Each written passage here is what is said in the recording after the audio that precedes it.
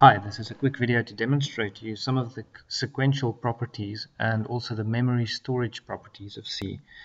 I have in front of me a small program that I've written. What I do is I declare and initialize, in other words, give values to two variables, A and B, both integers.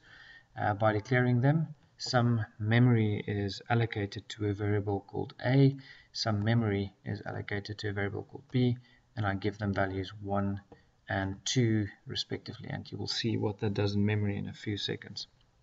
I also declare a variable C and a variable D, and they're of type float. They consume the same amount of memory as the A and B variables, but they're stored differently. So for C I give a value, and for D I give a value.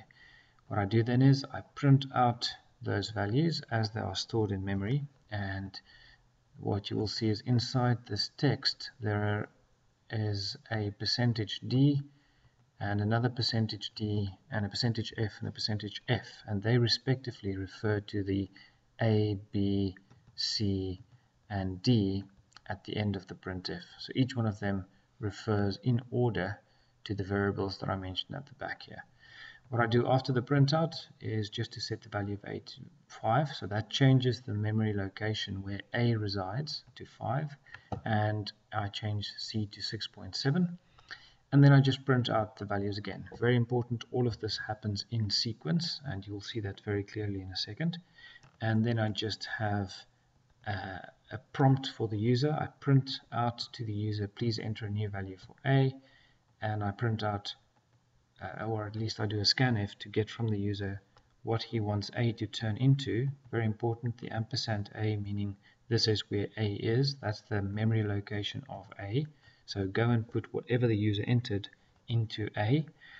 And the percentage %D here just says A is of type integer. So whatever the user entered, interpret that as an integer and put it into A. Then I also have a prompt for the user to enter a value for C, and in this case C is a float, so I use %F, and whatever the user types go into memory location where C resides, and it's interpreted as a float. And then I finally just print out the values again and return. So if I execute this code, you will see the value of A is equal to 1, B is 2, C is a half, D is 3/4 as I've initialized them. After that I changed A and C, so you can see A changed and C changed, and then I prompt the user to enter a new value for A. So I now just enter a new value for A, so let's just make that 11, and for C I make it 11.1, and you will see the values have changed according to that printout there. So the other thing that I just want to show you real quick is the debug functionality. So built into C, or at least into this compiler, is a debug functionality. MinGW provides this function, and you can debug the code. You can see there's a little bug there. So if you click on the bug, a whole new window opens, and this new window gives you a snapshot of what's going on in memory. On the right top right here, you will see there's now 4 variables listed, their types and their values at the given time. And what that given time is, as you know, each program starts from main, and there's something called a instruction pointer that tells you where in the code it's at. It's right there right now.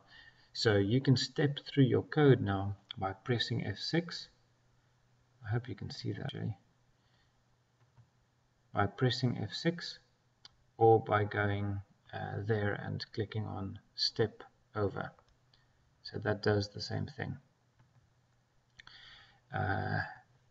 So if I press F6 now, I'm just going to expand this a bit and say something else. What you can also see is there's an extra button here that lets you choose between source code and debug. So you can go into the different views. So if you get stuck, just change that.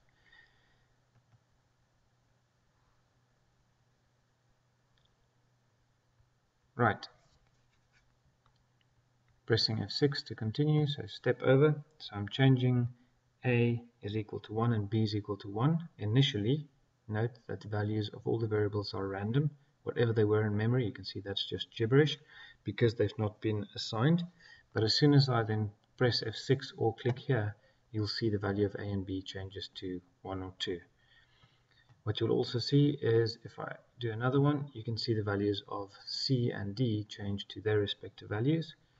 And then I just print it out again. By the way, if I press F5, it'll go into the function, into the detail of, for example, the printf, and go through every micro step inside printf. Or, in this case, A is equal to 5, there's nothing to go into, it'll just step over. So what you'll see is if I press F6 again now, the value of A changes to 5. If I press F6 again, the value of C changes to 6.6999981, and that's just the limitation of the number representation of a computer. It uses a binary number system, and it can't do 6.7 accurately. So I'll show you in a second what happens if we change. Actually, let's do that right now. If we change the type to double,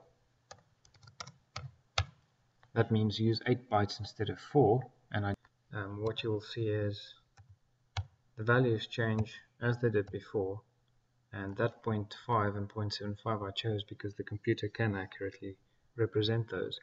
But this 6.7, even though it's more accurate now, you can see there's still a residual difference there.